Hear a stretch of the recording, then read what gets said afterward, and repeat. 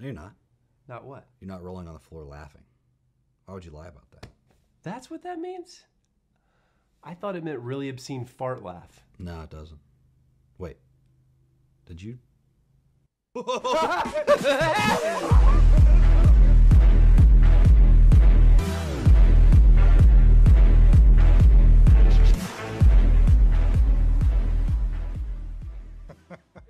Good morning. So which one of those most closely resembles your laugh? Anybody here have an embarrassing laugh? Good to be with you this morning. Whew. So, good morning. There's one awake. Awesome. Sorry, I forgot to announce. It's Malachi. Everybody should stand up. The house gets crazy. Malachi Salcido, everybody. That's much better. Oh, so good. It is awesome to be here. Today we're talking about finances. And so just for future reference, when Daniel says, hey, I need you to do something for me, ask him what he wants before you say yes. Can anybody else here relate to that?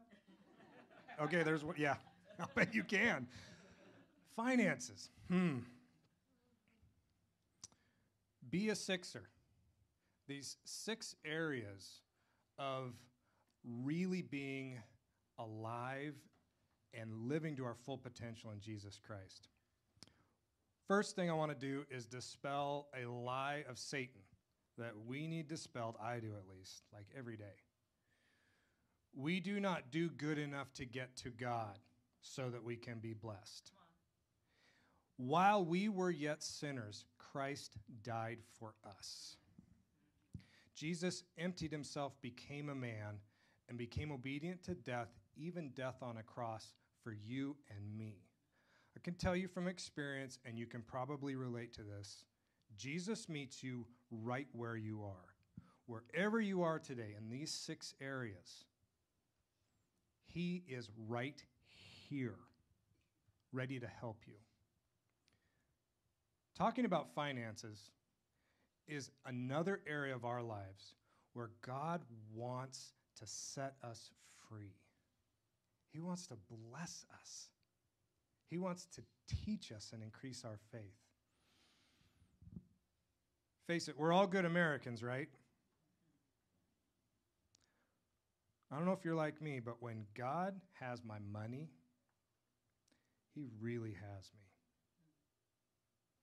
So, finances. Before I dig in, a couple things. One, I don't know if you're tempted to this, but when I meet people, I usually look at them and make a first impression. Anybody else here struggle with that, right? You size them up, put them into a category, right?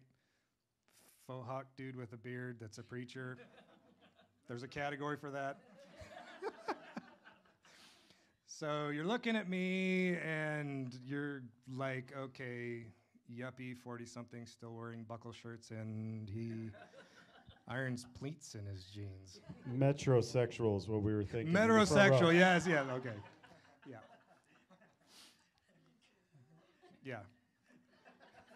So, yeah, exactly. You've probably heard this saying, everybody's normal until you get to know them. It's true. I am a recovering alcoholic and drug addict. And I have 8 going on 9 years of sobriety. Amen. Amen. That's my longest run by far. I've struggled with alcohol and drug addiction since I was 11 and 12 years old.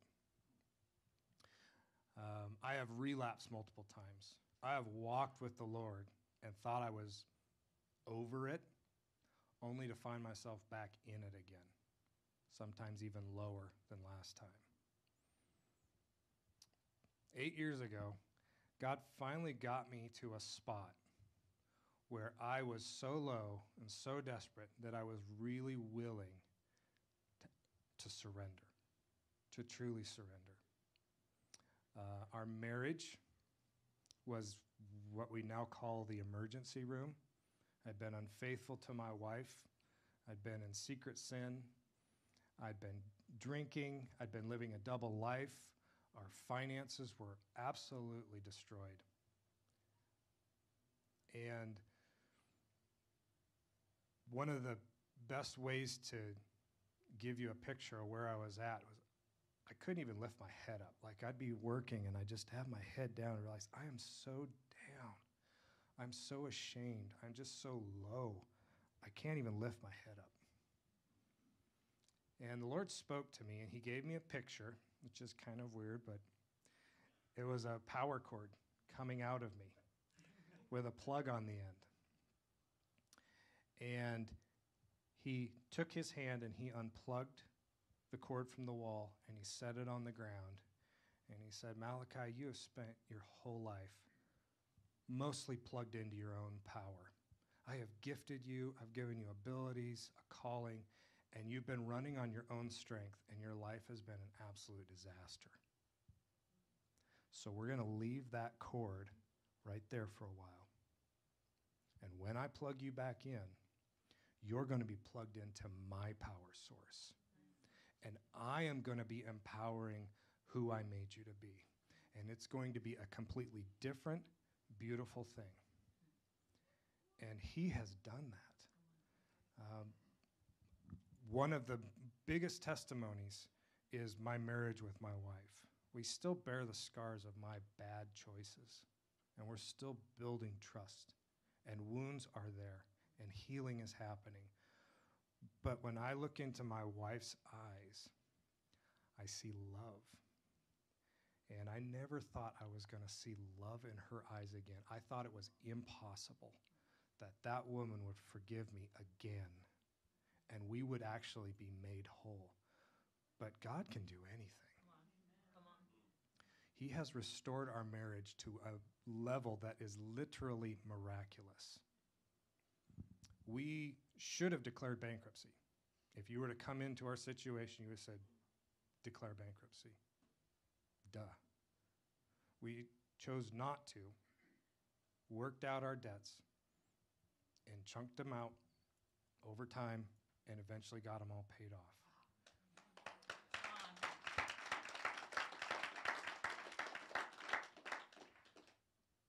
And God has us here, which is crazy.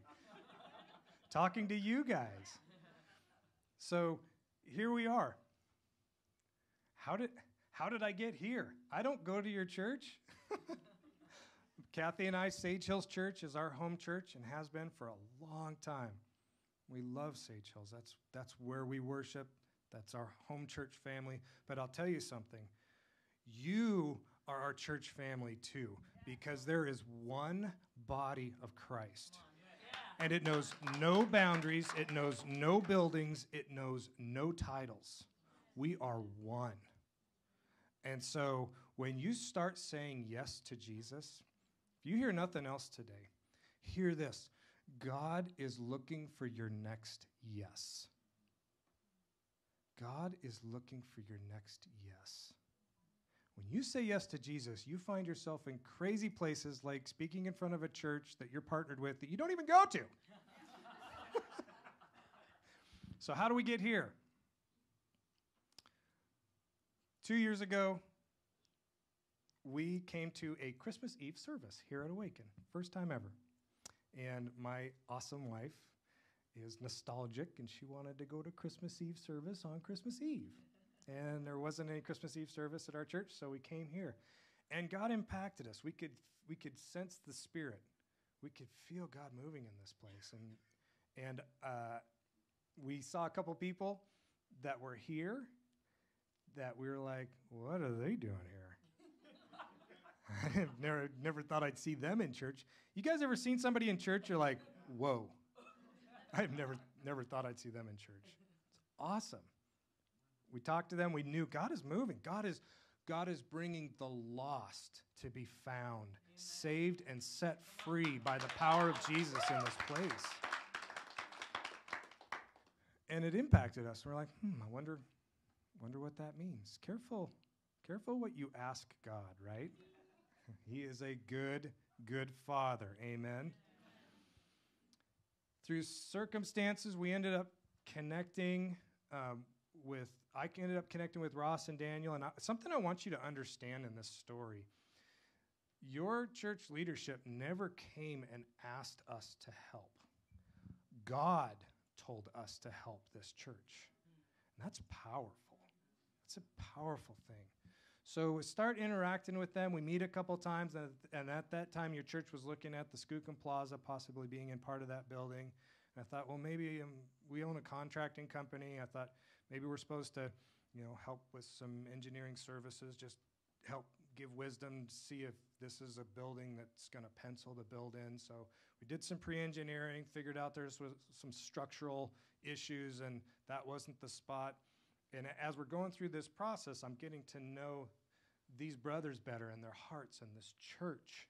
And God ends up with your church swirling down on this opportunity at the bottom of 5th Street, the old ice rink. And at that point, I'm just telling Kathy, we got to pray. I feel like maybe we're supposed to step into something more here. I don't know. And so we're praying about it. And God gave us a specific word. And that word was, do whatever it takes to get Awaken into that new building. And we didn't know what that meant. And I can tell you something. I still don't fully know what that means. We don't even know how much that costs yet. He spoke. We prayed about it. We're like, yeah, I think we're supposed to say, we'll do whatever it takes to help you get into your new building. Okay. So we're going to meet, Ross, Daniel, and I are going to meet at Cafe Mela. And this is really cool.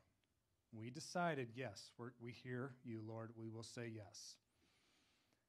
The day before, we're going to meet for coffee, and I'm going to tell these guys this, which is awesome. It's so cool when you obey the Lord, and then you say something just nuts like that, and they're just like, what do you do with that? It's like God does stuff that there's no category for.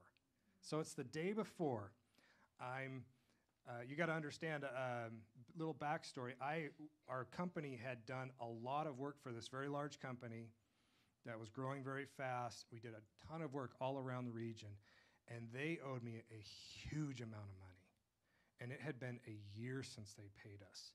And I'd met with their CEO, and we had tried to talk through how they were going to tackle this debt. And I was beginning to think they were never going to pay it. It was looking like they were never going to be able to pay it. I'm like, man, what? You've got this word, right? And then you've got this circumstance that does not match the word. I'm like, if they don't pay that bill, that's a year of work and all that material. Huge amount of money. How do these even coincide? We agreed and we decided the day before we're set to meet at Cafe Mela, I'm on a field trip with our third daughter, and I get an email from a text. I get a text from my office manager, and it's a picture of a check from that company for the total amount that they owed us. And I forwarded that to Kathy, and I'm just like, holy crap. Can you, if we needed a confirmation, there it was. And we have stepped in, and it has taken longer than we thought it would. It's cost more than I guessed it would. And we're still not done. We're close. We're not done. And here we are with this gap between how much money we have and how much money is needed. And God is teaching powerful lessons in this space. Something that happened recently to me that I want to share with you. Anybody here ever doubt? Raise your hand if you ever doubt. Okay. Yeah, like all of us. You have a pulse, you doubt, I'm pretty sure. Except Falaki. You're doubt light, right? So not very long ago, I was starting to doubt because I had this idea of what it was going to cost, and we're about double that now. And I'm like, Lord, where's this going to come from? And He's given me assurance that one way or another, He's going to take care of it. I started doubting, and the scripture came to my mind. Question: does Satan use God's own words to mess you up sometimes? Yes, he will. He tried it on Jesus himself in the desert. So if he's got the guts to try to do it to God himself, he will do it to you. So I'm starting to doubt, and then here's the scripture from Luke chapter 14 that popped into my head. Don't begin until you count the cost. For who would begin construction of a building without first calculating the cost to see if there is enough money to finish it?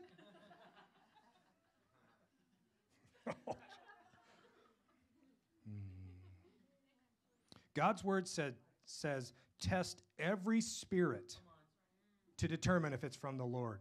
You hear something like this and there is doubt and fear accompanied with it, I can almost guarantee you that is not from the Lord. For God has not given us a spirit of fear, but of power and of love and of a sound mind. That is the Spirit of God. You hear how confident I am right now? Okay. When that popped into my head, I was slightly less confident. I'm like, man, that sounds kind of familiar. Okay, so I have a piece of God's word accompanied with doubt and fear. What do I do? Take it to the Lord in prayer. Lord, speak to me. What do you want me to hear? Speak, for your servant is listening. And he brought to my mind this story about King David from the Old Testament that I really couldn't remember, where David says, I will not offer a sacrifice that costs me nothing. And I'm like, okay, that's comforting. But God also says, when you hear a word, go to the word and read the word so you can see the context of the word, so that you can understand it and make sure you're not misapplying his truth. So I'm like, okay, well, I should go to the word and see what that story was. And I ended up in 1 Chronicles chapter 21.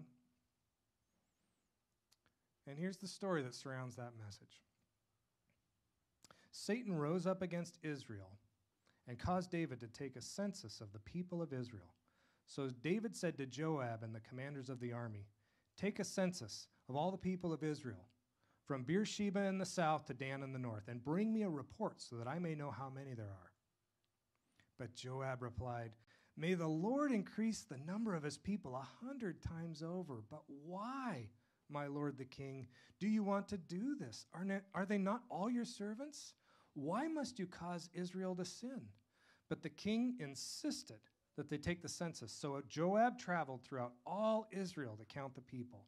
Then he returned to Jerusalem and reported the number of people to David. There were 1,100,000 warriors in all Israel who could handle a sword, and 470,000 in Judah. But Joab did not include the tribes of Levi and Benjamin in the census because he was so distressed at what the king had made him do. God was very displeased with the census, and he punished Israel for it.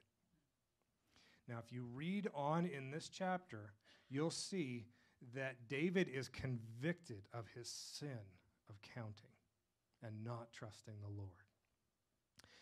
And he goes before the Lord. God gives him 3 options. They're all brutal of which punishment he should choose.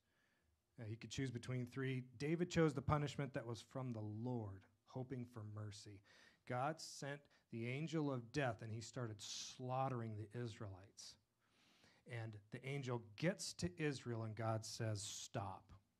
The angel is just about to slaughter Jerusalem. And where he stops is at this guy named Araunah's land. And David comes before the Lord and he says, just kill me and all my family and spare the rest of the Israelites, spare Jerusalem. And God says, go to that spot and build an altar to me and apologize. David goes to Araunah's land and he says, I want to buy your land so I can build an altar so that the Lord will stop the punishment. And Araunah's like, take the land. Here's some ox. I'll build the altar. We'll light a big fire. Just take it. And that's where David says to Araunah, I will not offer a sacrifice that costs me nothing. He pays the man full price for the land, the ox, the materials for the altar. They build an altar to the Lord. They offer a sacrifice, and the curse stops right there. So you remember I'm in doubt mode, right? And I'm like, okay, there's the context. Well, those seem like they're in direct conflict, direct opposition to each other, because here in Luke, you're saying count first. And here in Chronicles, you got really mad at David for counting first. Like, what is your word for me, Lord? And he said to me, the common theme is obedience. If I tell you to count first, count first. If I tell you go, go. The point is, be obedient to what I call you to do. So I'm like, oh, that's the word of the Lord. Okay, good. So he's like, what did I say to you? What did you guys pray over and agree to? Well, it was very specifically, do whatever it takes to get Awaken in the new building. And he's like, does that sound like count or go? I'm like, that sounds like go. It's like, okay, then you're in obedience. You have your confirmation. That's all you need to worry about. Powerful. When we walk in obedience, when we say yes to Jesus, we grow. We become more free. We become alive a little bit more. Jesus said, I have come that they might have life and have it to the full. This definitely includes the area of financial obedience.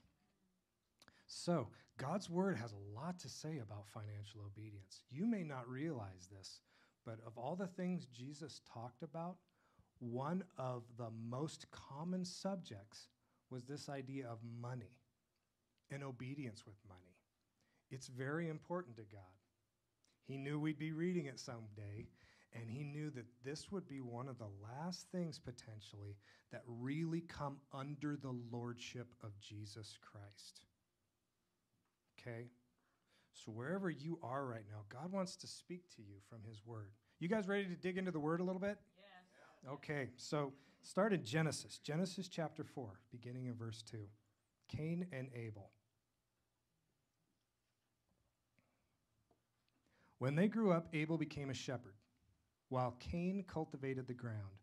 When it was time for the harvest, Cain presented some of his crops as a gift to the Lord. Abel also brought a gift, the best portions of the firstborn lambs from his flock. The Lord accepted Abel and his gift, but he did not accept Cain and his gift. This made Cain very angry, and he looked dejected. Now, I don't want you to gloss over these next verses. This is God literally talking to Cain right now, okay?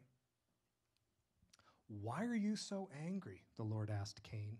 Why do you look so dejected? You will be accepted if you do what is right. But if you refuse to do what is right, then watch out.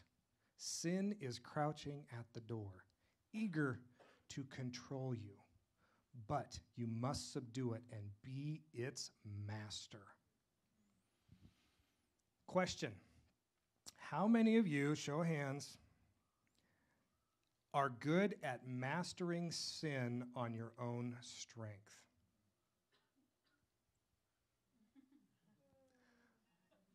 Yeah. So I've tried this a lot in my life. You've heard just like the 40,000 foot view.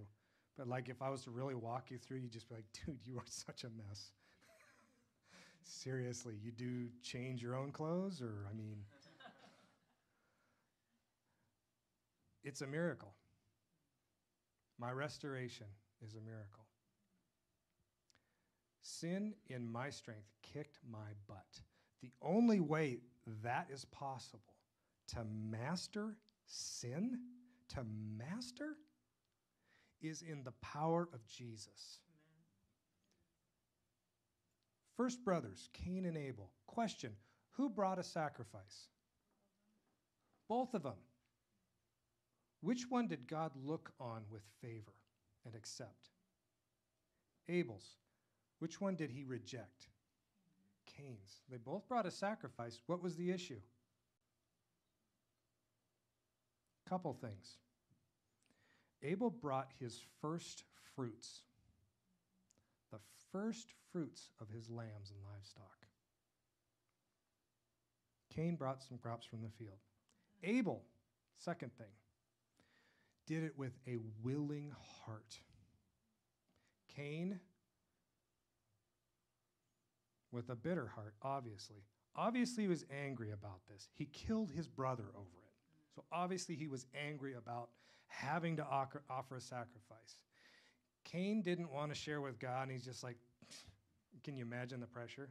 I really don't want to give, but Abel's building an altar, and I don't want to look bad in front of God. I'll take some crops, I'll make an offer. But it wasn't his first fruits, and it wasn't with the right attitude. And that was the difference. I want you to understand, for some of you who are more Bible literate, this is before the law and the prophets are written down, right? This happens later. This is the first family. But God's law is, before it's written down, it's still God's law. He says, I am the same yesterday, today, and forever. So God had this concept that was best for us called offering, my first fruits, with a willing heart. Why? Does God need anything? No. The earth is the Lord's and everything in it. He's the creator of the universe. God needs nothing from us. He asks us to offer our first fruits with a willing heart for our good. It's for us. He wants to teach us how to trust him, because I've discovered this. This is pretty deep spiritual truth here. God, my life tends to go better when God is in control of it than when I am in control of it. Pretty much 100% of the time.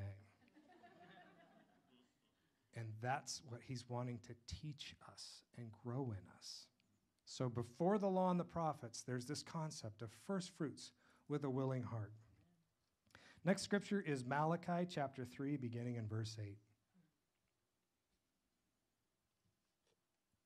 So something I've shared, Malachi, one of my favorite books of the Bible. Go figure. One of the things I've shared is my parents named me Malachi before they were believers. They're both first-generation Christians. They had no idea it was even a book of the Bible. And the powerful thing about that is Malachi in Hebrew means God's messengers. So I believe that God spoke a prophetic word over me and gave me my name before my parents even knew what it meant. Is that not a trip? It's cool. It's cool. Wow. So Malachi chapter 3, verse 8. This is God speaking to the Israelite people through the prophet Malachi. Okay? And he says, should people cheat God? Yet you have cheated me. But you ask, what do you mean? When did we ever cheat you? You have cheated me of the tithes and offerings due to me. You are under a curse, for your whole nation has been cheating me. Bring all the tithes into the storehouse so that there will be enough food in my temple. If you do, says the Lord of heaven's armies, I will open the windows of heaven for you. I will pour out a blessing so great you won't have enough room to take it in. Try it. Put me to the test. This concept of tithe means 10%. It's from before law and prophets, as I said. This is the same concept that Abel performed successfully, but Cain didn't. My first fruits, when I earn money, my crops, he wants my first fruits. Bring that first 10% back to me and into the storehouse, which is your local church. And you need to understand something. This is not just money in a beautiful bucket. Won't shame the bucket. It's nothing less than an altar before the Lord, okay? When you give your 10%, the first fruits of your earnings back to the Lord through his local church, you are literally building an altar to his name. You are putting this on it, and you are saying, I trust you.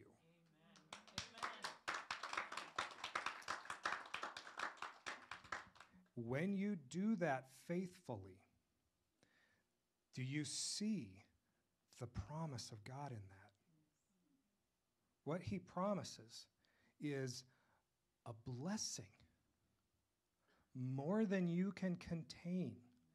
You hear the multiplying effect? If you read God's word very long, you find out when you're obedient, he is not a one-for-one God, which is totally awesome. He is a multiplying God. He takes your offering and multiplies it. It's amazing. A couple things about that. This verse, God says, test me in this. Question. In the rest of the Bible, what happens when someone puts God to the test? What? You die.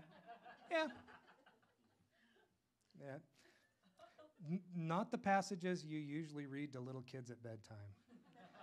And then they put the Lord their God to the test, and they were no more. Good night, sweetie.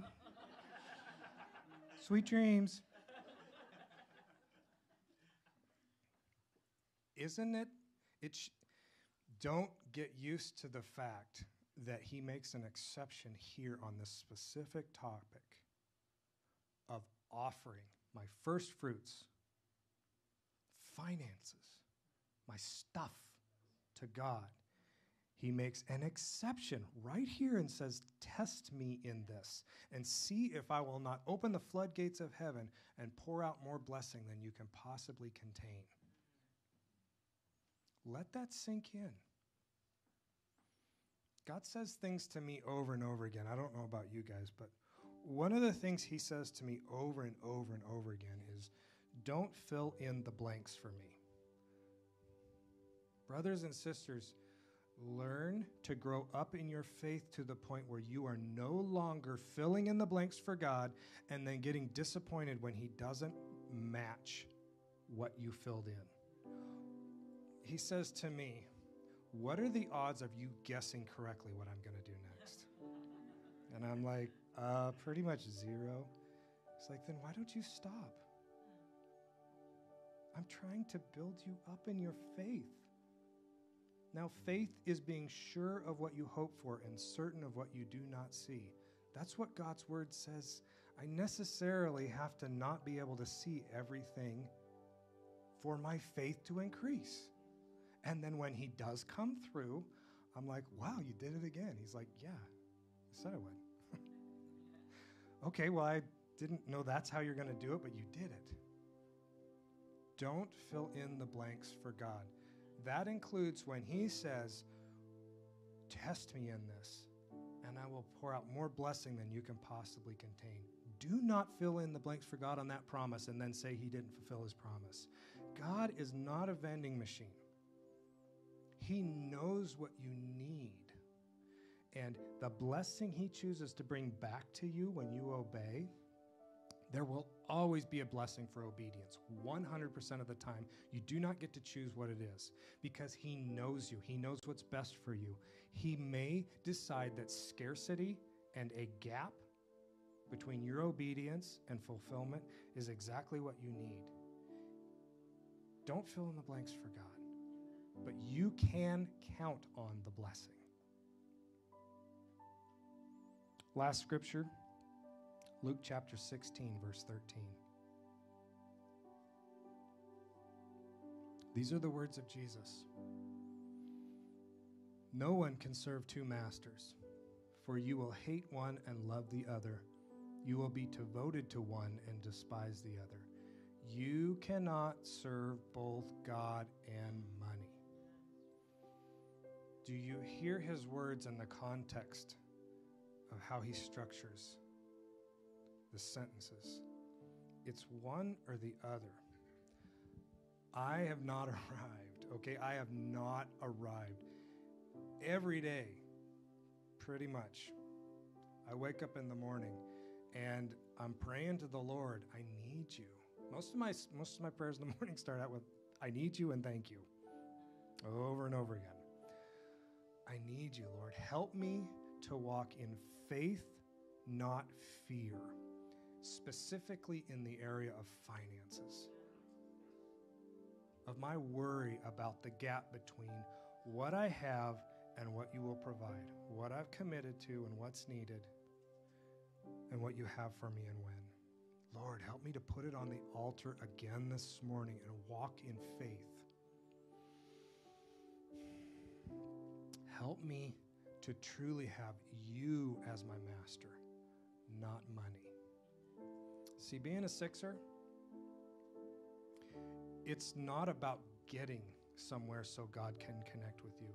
It's God meeting you right where you're at right now, wherever you are. And it's about you giving your next yes, Lord, to him.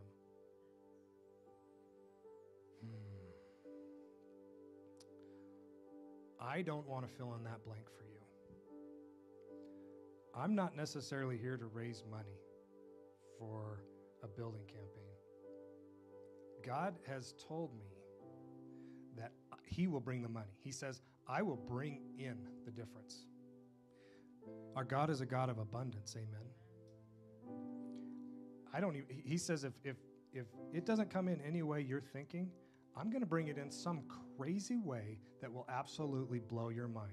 Like some guy who doesn't go to your church stepping up and saying, hey, God told me I'm supposed to do whatever it takes to get you into the new building. Something like that, just theoretically, right?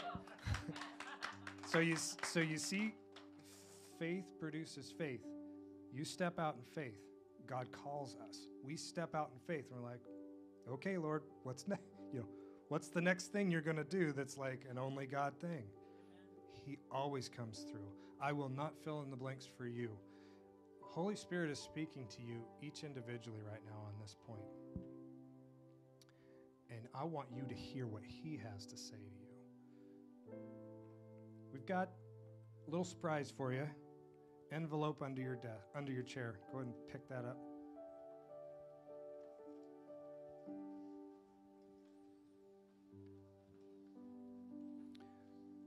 The Holy Spirit is, I believe, speaking to every one of us. I believe Holy Spirit is always speaking to me, FYI. I just only am actually listening some of the time. But I'm pretty sure he's always talking to me. I believe he's speaking to you right now, right where you're at. Some of you on these topics of your first fruits, first 10% to your local church.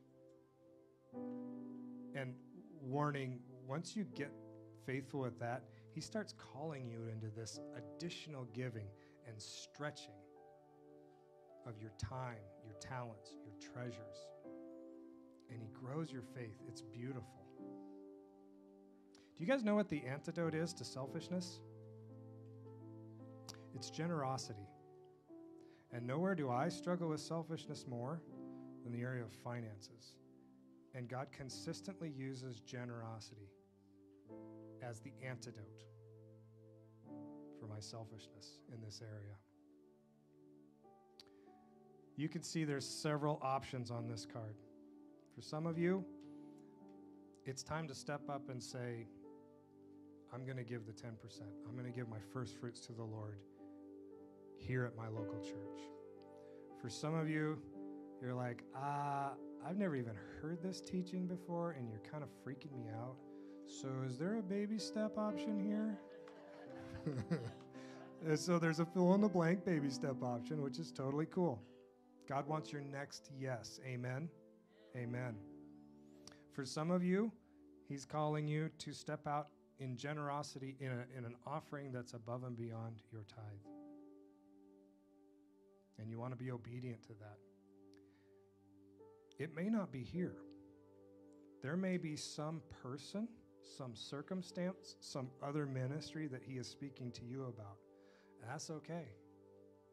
That's awesome. Obey. Obedience is what he's looking for. For some of you, you can see there's an option there where maybe your financial situation is absolutely blown up and you need to just talk to somebody about it and get prayed over. If that's you, then let us know that too. Come up here afterwards. We want to pray for you. God is a God who delivers, brings the dead to life, and restores, above and beyond all we can ask or imagine, according to his work that is in us. Would you close your eyes for a second?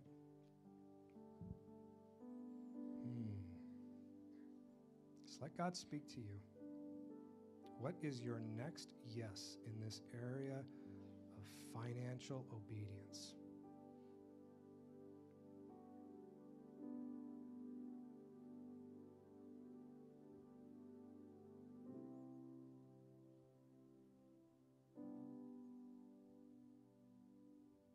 Lord Jesus, we come before you needy. Help us to see what the next yes is. Lord, and we pray, all of us, me included, help us to say the next yes to you, Lord God, and to see that we can trust you. In Jesus' name, amen. Let's give it up for Malachi, huh? It's a tough subject. I know God's been speaking to you in this subject because it's just all the time in our lives. So let me tell you a story that happened last night. A lady came. By the way, we're going to ask you to fill this out and bring it forward and to make a choice and to test God in this. In fact, the next 90 days, if you commit 10% and you just feel like it was a big waste of your money, we will give you every dollar back. I promise you. This is not a bill, like he said. We just want financial health. Every staff member that we have at our church gives 10% and then some. But last night, a lady came to church, and she's been saving up money to get divorced. And she felt like God said to her to give that money and to work on her marriage. Now, I don't know what's going on in your life. I remember back in the day in California, a guy came to the altar and gave a big, massive wad of dollars. He was a drug dealer, and he gave it to my dad's church. And it was fun to hear my dad argue about what they should do, if they should accept drug money. But of course they did. But I think we're in a marijuana dispensary. If you got money, I mean, this is the last chance to spend it here. But I would like to invite you to test God in this and to challenge him. We led a prostitute to the Lord in our church. This lady, she gave us $1,000 check one day, or gave us this money in an envelope, and she said, "You have to have this." And we're like, "No, like, you're broke, you need it." And she goes, "No, it's for a car." And then she would not let me give it back to her. And then I said, "Well, we'll just give it back to you when everything falls apart." She said, "No, you won't." Somebody gave her a car. And then the funny part is it had terrible tires. And so she went to the tire factory, and the manager at the tire factory gave her all 4 new tires, just randomly. That's why I always buy stuff at the tire factory. And I think for us, like, I think in my family, let me tell you, what being rich is in the Kellogg household is not giving 10% to the Lord. That's exciting. That's cool. But for us, it's when we have enough left over to give to the people and the things around us on top of 10%. And by the way, like Malachi said, when you give 10%, what ends up happening is you end up giving more. There's no possible way you can't. You can try to just do 10, but it's an addiction. And you realize that this life is a story that you're telling. And everybody in your life that you're generous to gives back more than you can even imagine and tells things about you behind your back that you never even know. And so the altar is open. We're going to have you bring this forward, but to make it worse, we're Awaken. We're a messy church. And I'm just going to be honest with you. When Malachi was talking to me, we were talking about him doing this, God spoke into my heart and said, you need to do an altar call. And I've been so excited about this altar call because I know that there are people in here that need to come and fall here at the altar, not for me or to prove a great message or anything, but because God wants you to open your hands up and to start new again. And so here's the call forward. If you're here today and you've been selfish with your finances, okay, if you were here today and you had an affair on your wife, or you can fill in the blanks, we would say, hey, come to the altar. And people would come and cry and God would do awesome things. But when have you ever been to a church where they did an altar call on finances? And yet we just read the word, you can't serve two masters. One has to go. And so I'm going to invite you not only to bring an envelope, but if you're here today and you feel God specifically putting it on your heart, leaders lead. Leaders come forward. Leaders lead with their heart first and set an example for the rest of everybody here. And if that's you and God has put the selfishness on your heart, or that you it may be small, it may be big, this is open. So Father, we just give you this moment right now. Let us be messy. Let us be just like who you are. Jesus, do a miracle in this place. In Jesus' name we pray. Amen. By the way, to make matters even worse for Awaken, we have chosen to give all the money that comes to this service to the building fund. None of this money is going to go into our ministries or anything else. It's going to go to the building fund. And so please, you guys can stand. Let's just take this time. Let's just enjoy God. Let's let God do some miracles in this house.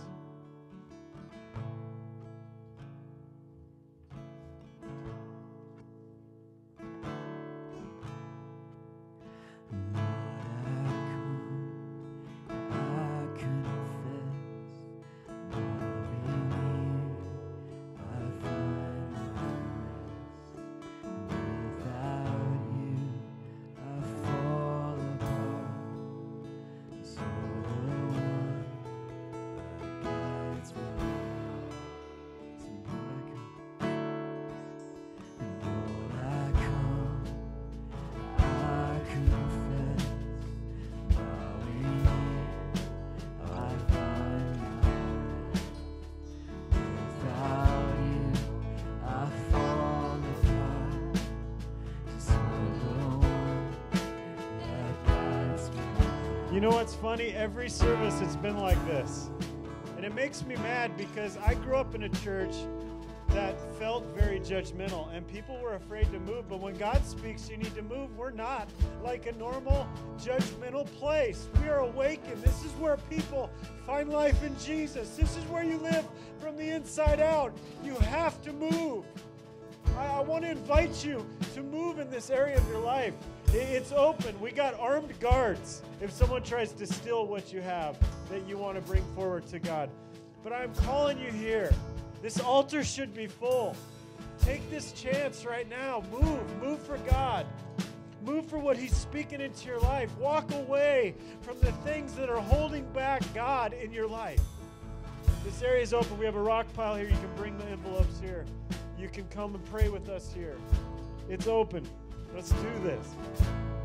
Lord, I need you. Oh, I need you. Every hour I need you. My one defense, my righteousness. Oh God, how I need you. With sin runs deep, your grace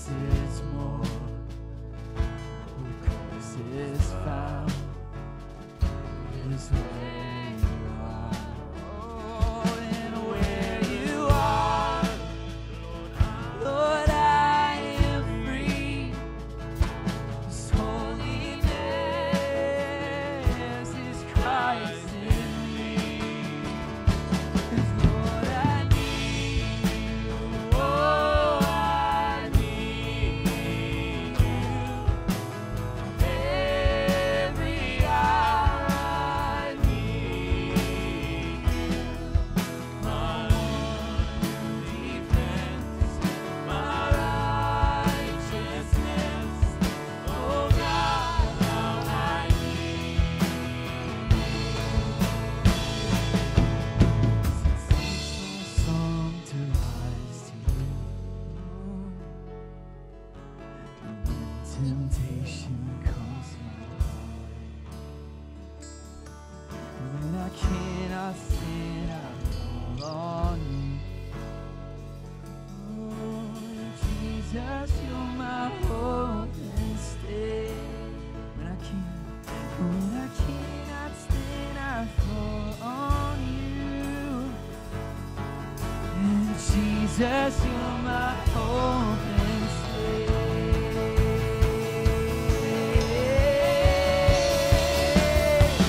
Lord, I need you. Oh, I need you. Every hour I need you. My one defense, my righteousness. Oh God, how I need you. Lord, I need you. Oh, I need you. Every hour I need you. My one defense, my righteousness. Oh God, how I need you. Lord, I need you. Oh, I need you. Every hour I need you. My one defense, my righteousness. Oh God, how I need you. I want to share a story before we do this. We don't, in Awaken, when we do funerals, we never have people pay us to do it. Because Daniel always believes that when we do funeral, we don't get paid so that we can preach the gospel. But yesterday, I think they didn't listen to Daniel, and at the funeral home, they gave him an envelope with money in it. And Daniel walks to me, and he just gives me the envelope and said, "This is yours, open it." And I was like, okay. I opened it, there's money. And I said, "Why are you giving me this?" He said, just have it. I said, "Well, we both did the funeral. Shouldn't you even take half?" He said, "No, just have it. You need stuff for your house." The reason I'm sharing this story is you can never outgive God. I wasn't expecting that. We've never gone to a funeral expecting to be paid. But what happened was my pastor is paid, and he turns around and shoves the envelope and gave it to me. I believe God touched his heart to do something awesome. And I want to say this to you. This building will be built with or without you. But I want to say something about our Jesus. When we give him something, then he can work with it, and you get the blessing. No one can ever outgive our Creator because he owns it all. He owns it all. The giving is not for him, it's for your heart. Because when Malachi says you can't serve two masters, because if you're not serving God, the money is an idol. And he said you shall have no other gods before me. So I believe that some people are here right now. You're afraid. You didn't step forward because you were afraid. You say, "I have nothing to give." But I want to say, yes, you do. Because if I look at your pocketbook, I know where your heart is. But if you're here and you say, I need help breaking the chains from the idol of mammon, money, if that's you, I'm going to invite you forward for prayer. I'm not asking you to give. I'm saying, if you need help to break the fear of I'll never make it, God might never come true. That is a lie from the pit of hell. And God wants to set you free. I just feel it in my heart that there are some people sitting there, and God wants to set you free. Because when you begin to live in generosity, the whole world will know that we serve a God that owns the cattle on 1,000 hills. Some of you are there, and I'm going to invite you to come out. This is not a judgmental call. This is not to point at you, but I know some of you need to be set free today. So I'm going to have the worship team keep sing. If that's you, please come forward. We're going to pray, then we're going to end the service. Come on, don't wait in your seat. The Lord knows who you are.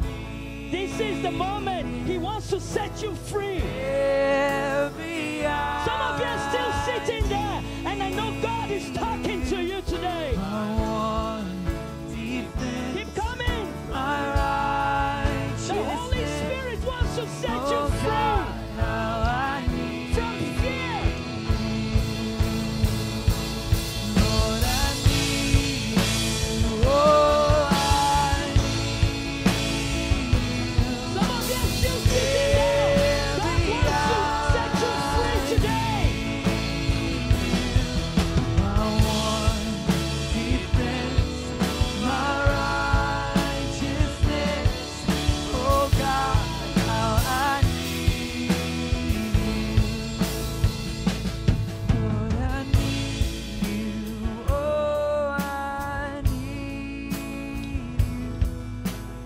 Every hour I need my one defense, my righteousness. Oh God, how I need you. My one defense, my righteousness. Oh God, how I need you. Father, Lord, we just want to say thank you. Father, Lord, we say right now, every idol that has taken its place, that has tried to be above you in our hearts, finances, fear of provision. Father, we ask you to break it in Jesus' name. Every idol and every generational curse of poverty that has held your people, that has held them in fear, Father, in the name of Jesus Christ, we break it in Jesus' name. Father, set us free from fear. Set us free, because the Bible says, he that the Son of Man has set free is free indeed. So Father, right now, I say everything holding us from trusting you, we said in Jesus' name, take it off of us in Jesus' name. Everybody say, amen. Come on, let's give it up for Jesus. I know you guys, I know it's just a little, give me one more sec. Are you guys ready? I'm going to ask Malachi and his wife to come forward. Why don't you guys come forward? The other day they prayed for I asked a group of River Academy kids came and they prayed for our building. Or I asked them to pray for our building. A teacher prayed, and then it was done, and we went to leave, and his daughter stopped us and said, no, I'm praying. So I want to pray not only for Malachi, but for his amazing girls. Malachi's life is the platform for his girls to go to the next level. And so, and his son, sorry. And so, would you all just reach your hands? Let's just pray for Malachi right now and his family and all that God is going to do in their life. Father, we just pray right now for the Salcidos, Lord. We pray for all of their family, Lord. We pray for all of the connected